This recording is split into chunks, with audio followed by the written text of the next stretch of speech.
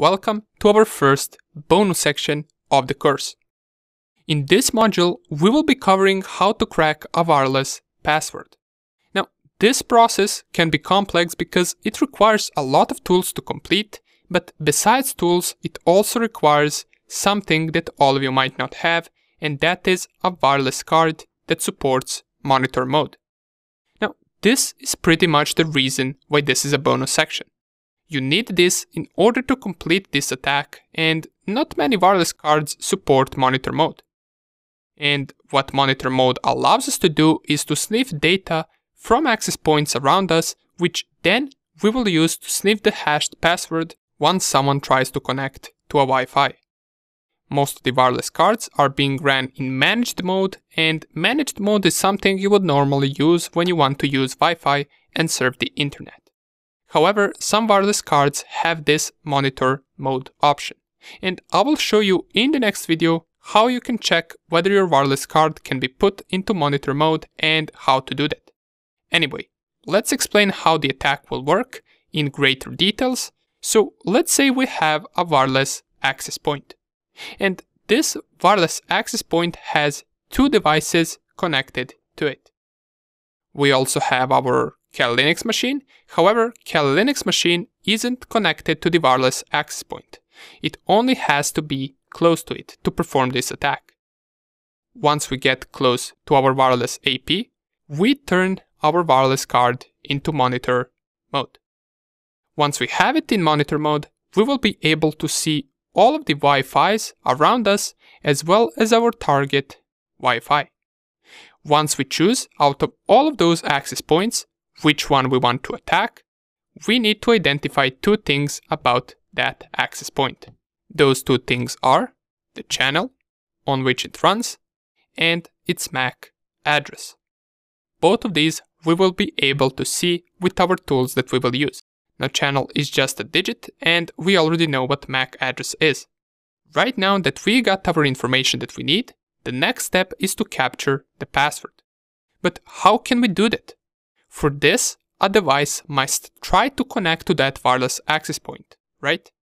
Correct. And once it tries to connect, it will initiate 4 different steps, also known as a 4-way handshake, between the device and the access point. In those 4 steps, it sends the hashed password value to the access point, and that is what we want to sniff. However, it could be a long time until someone tries to connect to that Wi-Fi.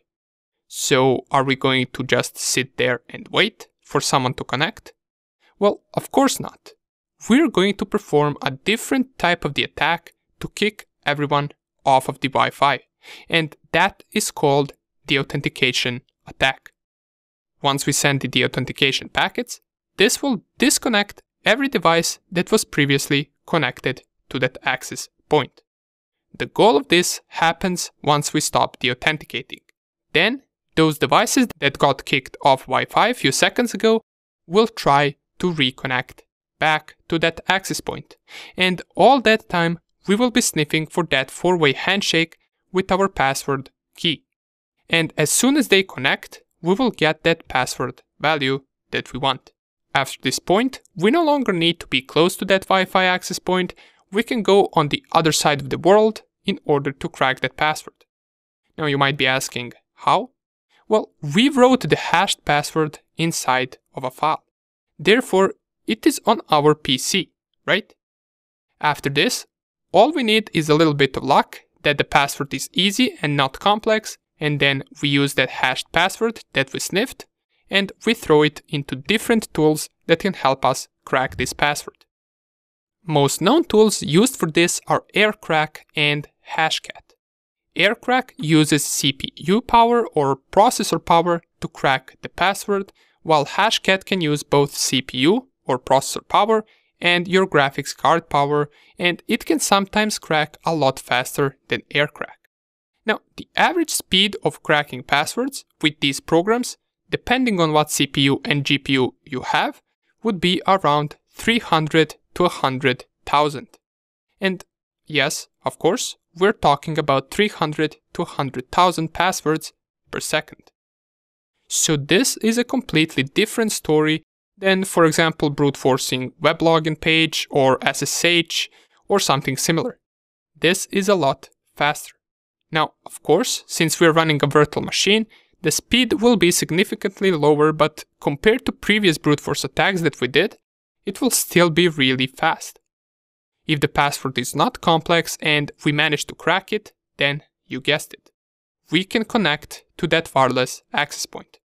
And if we want, we can attack the devices inside that network with all the previous attacks that we learned.